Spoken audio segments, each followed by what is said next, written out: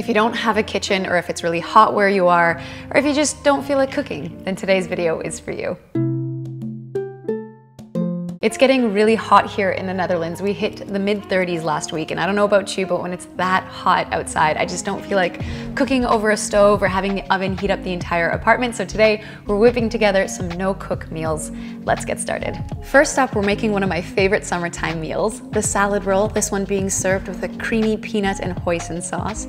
To start, I'm grabbing about a couple handfuls of these brown rice vermicelli noodles, which I'm gonna let sit in boiling water for a few minutes to soften first. I'm gonna do the same thing with half a cup of frozen edamame beans, which will be one of the main protein sources for this dish. Next, we're gonna make the peanut sauce by adding a quarter cup of peanut butter to a bowl, along with a quarter cup of hoisin sauce and the juice from half a lime. Then give it a mix, and if you want your dip to be a thinner consistency, just add a small splash of water, mix it some more until you get the consistency that you like. Next, we're gonna prepare the veggies for the roll. Here we thinly sliced 2 bell peppers, a red one and a yellow one. And using a potato peeler, we're gonna cut thin strips out of half of a cucumber, omitting the seeds in the middle, which just don't peel very well. We're then gonna do the same thing with a carrot, peeling it into little thin ribbons. You could also just use a knife and cut these into thin strips, but peeling them like this means there aren't any sharp edges that might pierce and break through the rice paper. We're then also going to de-seed and slice up some ripe avocado. Once you've drained the water from the edamame and rice noodles, we can then start to create our salad rolls. First, we're gonna add some lukewarm water to a shallow bowl. Then dip your rice paper into the bowl and let it sit for about 10 seconds or until it's lightly softened. The rice paper will continue to soften even after it's removed from the water, so don't over soak it, otherwise the paper is likely gonna break when you roll it.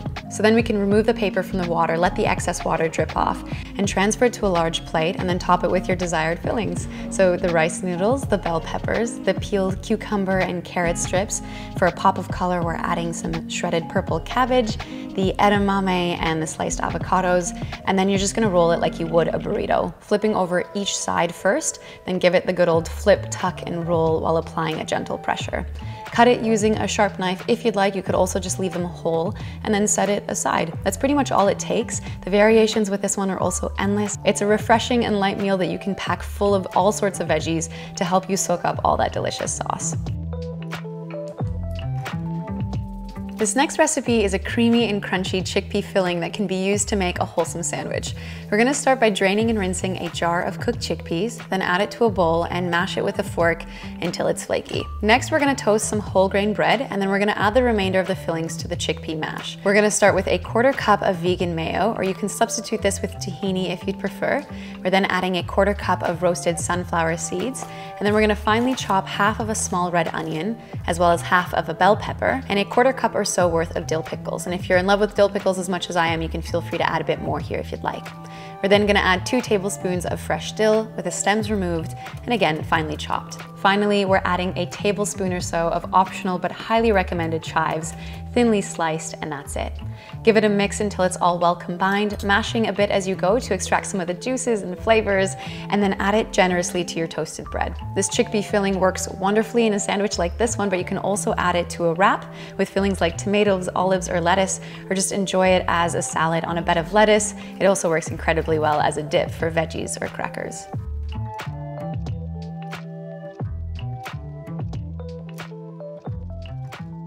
The last recipe is one of my latest obsessions. I wanted to share a salad recipe that's super filling and satisfying with a flavorful and bold protein source.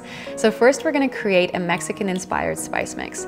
To a small jar, we're gonna add a teaspoon each of garlic powder, paprika powder, ground cumin, chili powder, and onion powder, half a teaspoon of salt, and about a quarter teaspoon of freshly ground black pepper.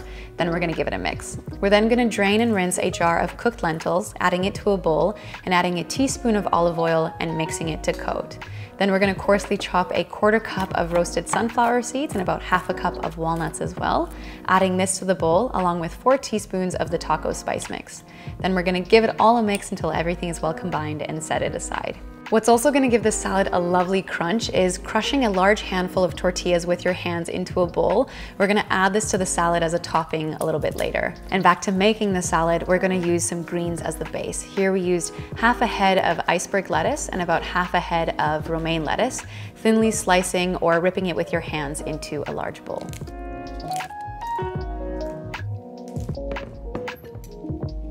Next, we're gonna chop the veggies for the salad, adding about 1 red bell pepper, de-seeded and diced, half of a cucumber, diced, a large tomato, also chopped, and about half a cup of fresh corn. Now that the salad base is done, we're gonna make the saucy toppings. It's what packs the salad full of flavor.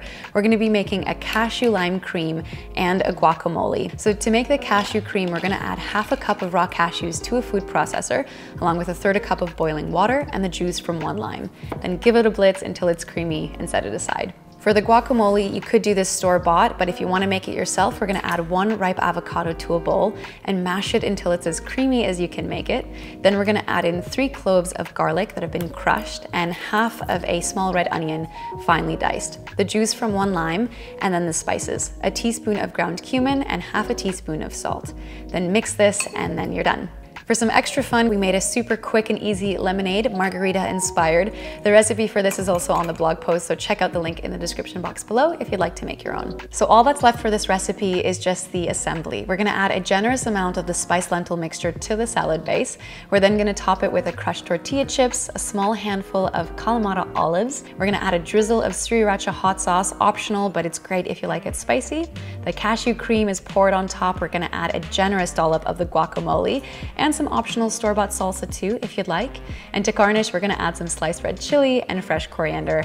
And there you have it. It's a flavorful, wholesome, super hearty and filling, delicious lentil taco salad. So these were 3 recipes, perfect if it's summer where you are, if you live in a really hot country, or even if it's fall or winter and they just looked good and you wanna make it, because why not? I hope you enjoyed. If you did, feel free to give the video a thumbs up. It always means a lot when you do. And if you have any requests for future videos you'd like to see, recipe videos or otherwise, I'll see you guys in the comments. Thanks a lot for watching. Big Up Limes signing off, and we'll see you in the next video.